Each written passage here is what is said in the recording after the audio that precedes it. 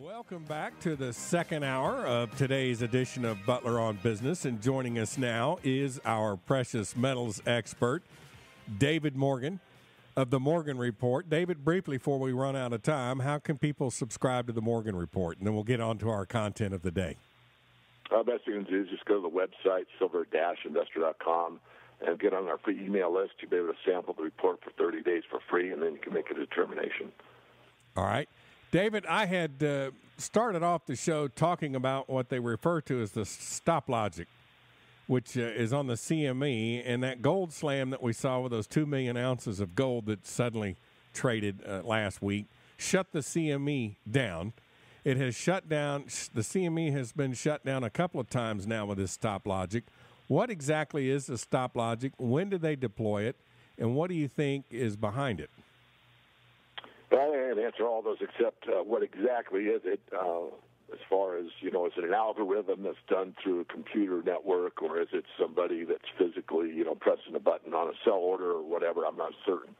What I do know is that how markets move, and whenever you deploy a huge buy order or a huge sell order, it moves the market. I mean, this has been proven, and it's an absolute fact. So anyone that wanted to deploy that kind of a sell order knows in advance that it will drive the market down. What they may or may not know is that that type of order will actually freeze the system. Now, if you go to the stock market as an analogy, there are what's called circuit breakers in place. Of course, they're not circuit breakers like an electrical system, but that's how they function. So if there is a huge amount of selling in the stock market can actually freeze at a certain level, and they can slow down or stop trading for a while and then readjust, if you will, and then bring it back up. That's potentially what happened here in the gold market. Again, I think whomever has the ability to make those kind of sell orders or buy orders, we could do either, I'm sure, certainly knows ahead of time. knows ahead of time that the consequences are going to drive the price down, and again, they're not certain that it could stop the system. So it's deliberate. It's happened in the gold and silver markets many times, but they're not the only markets that this occurs in.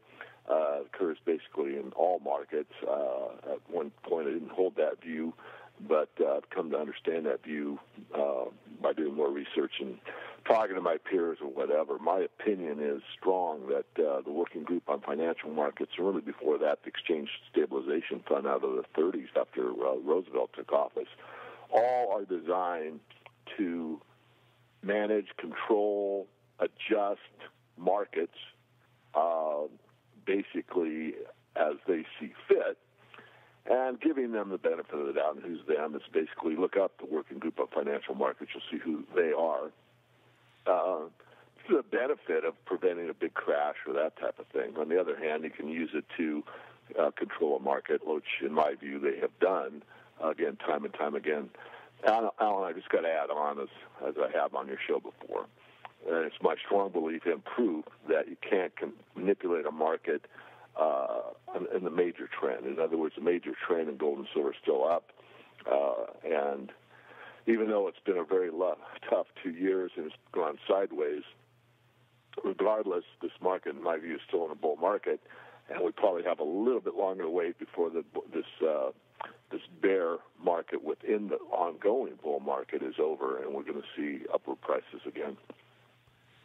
David, wouldn't it be safe to say that 2 million order, and again, this was paper gold, that was dumped on the market in one fell swoop? If you and I were trying to liquidate a 2 million ounce position in gold, we wouldn't put all 2 million ounces of it at the market. I mean, this was clearly somebody trying to drive the price of gold down. Absolutely. I couldn't emphasize that more, and I think you said it more succinctly than I did. And these people know that. And, it could be a circuit breaker, as I just described earlier, to prevent that big an order, but still they can do these huge orders, and it does, they let it go through. If you wanted to do your best on a buy or a sell, it's called distribution or accumulation, and this is what the pros do all the time. If you want a stock or commodity you think is going to go up, you make a relatively modest purchase over a number of days, weeks, or months, and then as it moves in your direction. Let's say you expect silver to go up, so you do what Warren Buffett did, and you accumulate over months and months and months a huge position, and then the price comes up, and then you do what's called distribution, which is you do the same thing on the way out. You sell a rather modest amount day after day after day, week after week, month after month. And it may not be every single day, but you got the idea. So you accumulate over time and you distribute over time. This is normal market activity for professionals. They know better than to make huge buy orders or sell orders, as we started the show, Alan. That moves the market substantially. And this is what has taken place, and it's deliberate. But just because I know it, you know it, and the logic of the community knows it, doesn't mean that it could stand up in a court of law like we wish it would in this recent, kind of non-acknowledgement of what happened in the silver market. They didn't really say they didn't find manipulation. What they really said was they didn't have enough evidence to do any prosecution. I'm certain that they had evidence of manipulation. I mean, that is a fact. But again, is it enough to meet the margin that's so high, the level that's so high, to prove something? And they stated in writing that they didn't have that. Do you think this perhaps was the plunge protection team? Yeah, I do. I think, I'm pretty much along the sides of GATA. I don't agree with everything that GATA does, but I think, I think that particularly the gold market and the silver market is a subset. If this thing were to go wild, it would be an alarm going off in the financial community, and you might have a runaway market. We have, nation states moving into gold more rapidly, individuals that never thought about buying gold. People are followers generally. So if you had gold making an up-limit move, meaning it just keeps going up and up and up, and you can't even get in the futures market, it's going up so rapidly, that would be something that the powers that be really couldn't put a lid on, at least not for a while. And that just doesn't going to let that happen, in my opinion.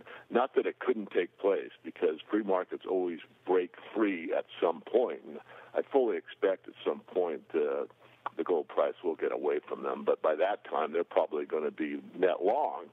So when that happens, they're going to benefit by the price increase.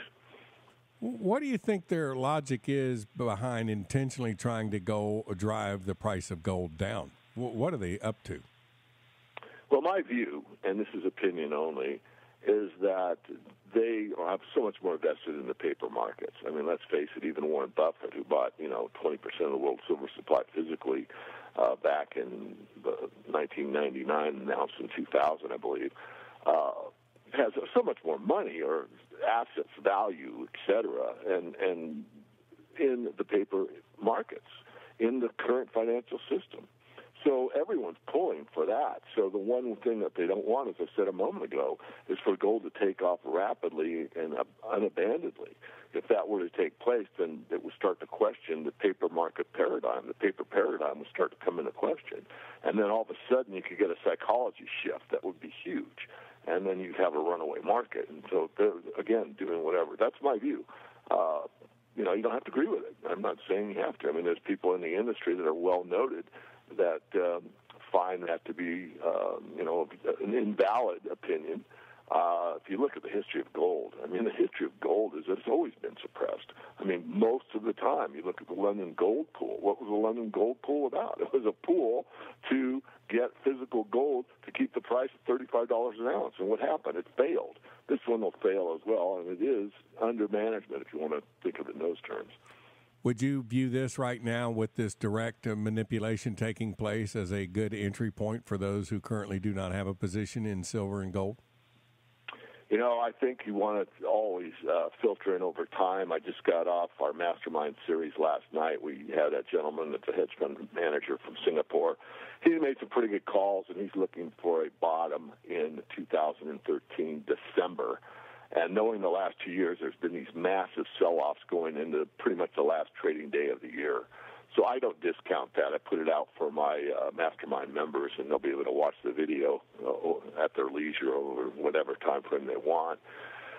So I still think I'm correct, but I'm not, going to be addicted to the outcome. In other words, my call for the key reversal that we talked about so many times on your show, Alan, I think that is the bottom. But the one thing you do is you put a line there. You put a line at 1813 or 1837, I forget the exact price, on silver, and you see if it goes lower. If it goes lower, obviously I'm wrong. If it does happen, there are precautions, there are measures that you can take. This gentleman's looking for silver to go down into about the $14, $15 range by the end of the year, and for gold to go to about the $10.80, $10.90 level by the end of the year.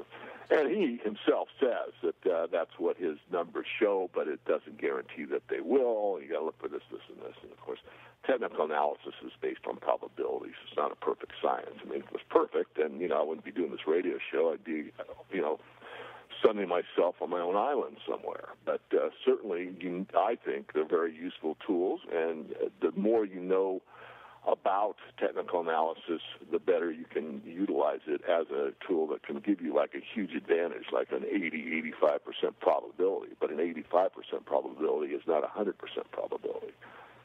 We're speaking with David Morgan. David Morgan is the silver investor. You can get to his website, David, you tell him briefly. Yeah, you can go to themorganreport.com, all one word, themorganreport.com, or you can go to silverspeculator.com, silverspeculator, all one word.com. David, I appreciate your time, buddy. My pleasure. Thank you. I look forward to next week. Silver123.net is a silver saver program designed to be as simple as possible. For as little as $50 per month, you can set up and create an automatic cost average buying program that will get silver or gold sent to your door on a monthly basis. The first step to creating an account is easy. You will supply some basic information. Next, you will add a bank account from which you will schedule your purchases. Scheduling purchases makes saving easy. Silver Saver is customizable and allows you to control the amount and the date of purchase. Once you are signed up, you are then given your affiliate code. Now you can save in precious metals and also market this program. You can use email, web pages, and multiple forms of social media to share the Silver Saver program. Silver Saver will reward you generously with physical silver or gold whenever someone you refer becomes a saver. Silver Saver not only provides you with a share code, but also allows you to place your own banner ad on a website of your own. Silver Saver is one of the best ways to start saving and accumulating gold or silver, especially at these levels. Visit silver123.net and start saving today.